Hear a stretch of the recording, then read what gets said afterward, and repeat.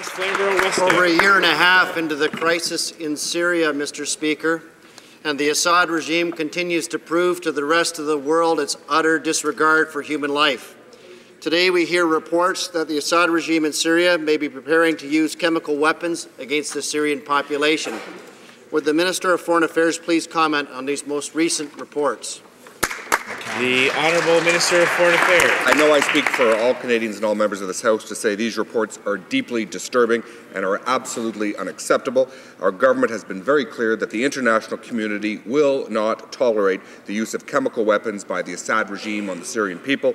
We have called on countries like Russia and China to use whatever leverage they have to prevent this serious crisis from entering a new disastrous phase. Ultimately, Assad and his supporters will be held accountable. We stand with the Syrian people in their hour of need.